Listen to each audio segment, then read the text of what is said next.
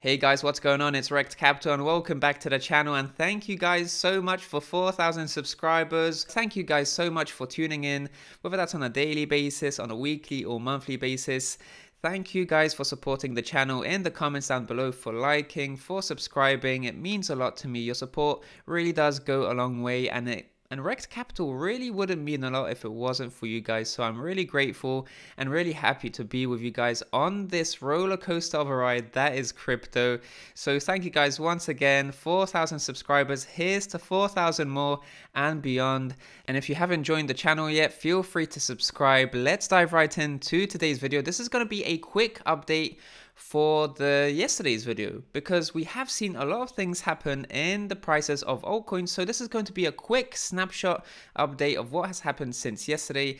In yesterday's video, we're going to start with Swipe, of course. In yesterday's video, I spoke about how we saw a breakout from the flagging structure straight into a very strong resistance, and we were actually seeing a pullback into the top of this flagging structure, but we broke down, unfortunately, this being the cloud that we really needed to penetrate for that resistance to disintegrate. That didn't happen. We didn't really see a candle close into the cloud of resistance. In fact, no, this couldn't test into support, just a springboard price to higher levels. We rejected from a strong resistance, and now we actually lost the pattern that is the flagging structure. So we returned to this base, and this base is really important. Just look at this base right over here, this base of support. It really needs to hold, otherwise we're going to break down to this level over here. So that's something I'm going to be watching for. Very important this candle actually doesn't close like this on the daily, because we could actually see that break down to those lower levels, and even a breakdown in so far to relief rally, test this as a resistance,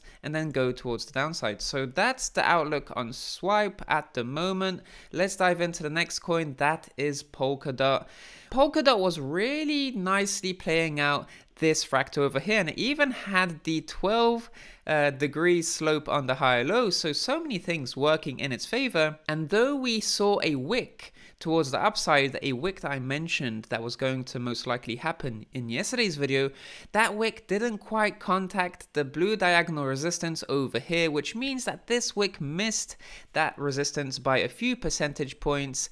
But in any case, it couldn't press past the resistance at the time of 450, and we have lost the higher low, and now we're at the base of this macro descending triangle right over here, a typically bearish pattern. And if we break down from here, it's going to be quite a drop into the low $3. So very important for DOT to just secure itself, not close below this support on the daily, because that's probably going to confirm a breakdown and a drop, a very long drop it's going to be. So we could be seeing some wicking, but we really need to look at confirmation over here. But as you can see, with DOT and with Swipe, they're both at their key supports. So as long as Bitcoin holds its own support, that's going to translate into altcoins as well, holding supports of their own. So you can see this is a very precarious situation for Polkadot. But let's talk about a even more precarious situation on YFI, Yearn.Finance, which has only just developed since yesterday. I spoke about how this relief rally, so let's just unpackage this a little bit more. This was a demand area that we spoke was going to be a source of demand, but the buyers weren't that strong because we just saw a relief rally into a previous resistance over here. This is a new resistance, previously a support, but now a resistance, which gave me some insight into this being a relief rally, this demand area running out of steam.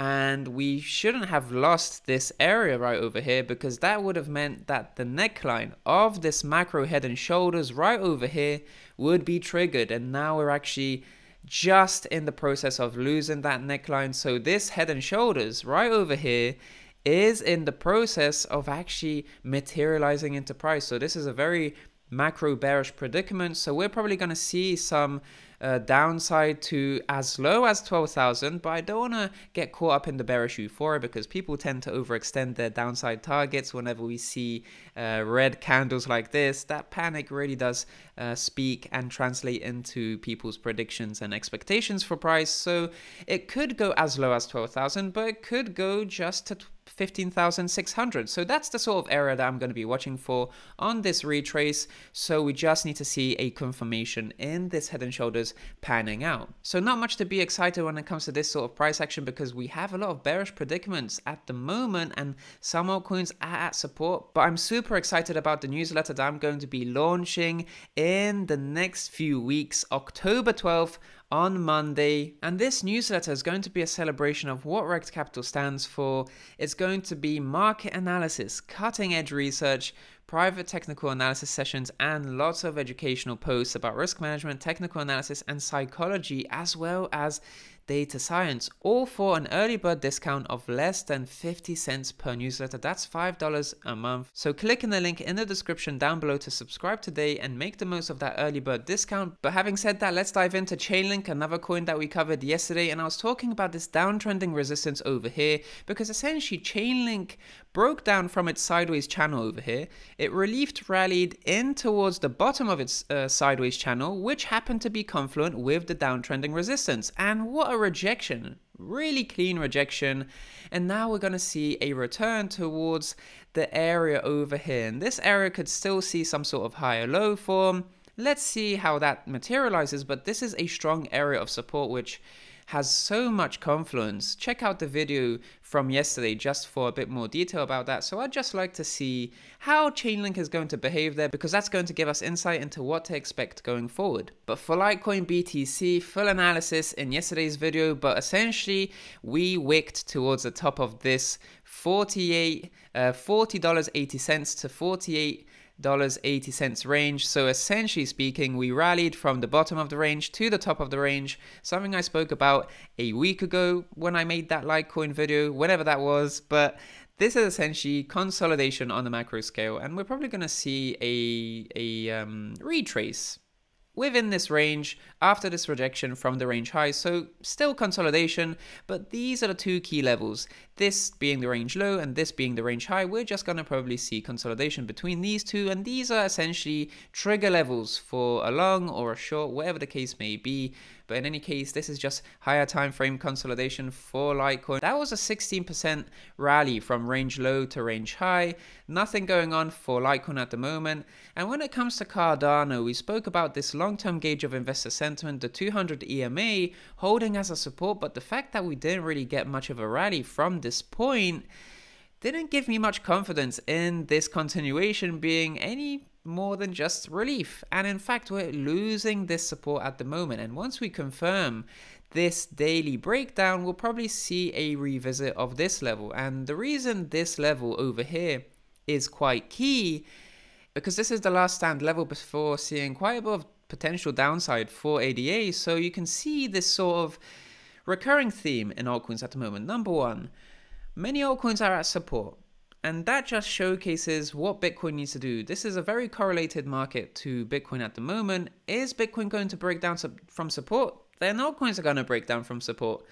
Number two, a lot of these are playing out their macro bearish structures like YFI or DOT. Well, DOT hasn't quite yet played that structure out yet, but it is setting itself up for that. So it's really important that these base support levels don't break down, because that's going to translate into a lot of value shedding in altcoins at the moment. So we need to see what Bitcoin is doing. Very correlated market at the moment. And lastly, VeChain, before we wrap up, this essentially was a weak bounce, something I spoke about in yesterday's video.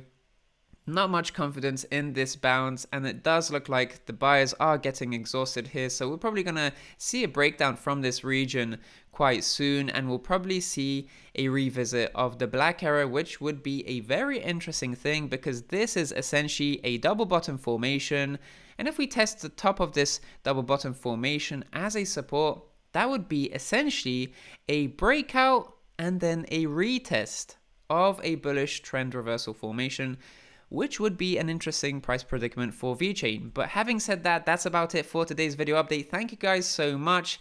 Thank you all 4,000 of you for supporting the channel and tuning in, whether that's on a daily, weekly, monthly basis, and of course, liking, commenting.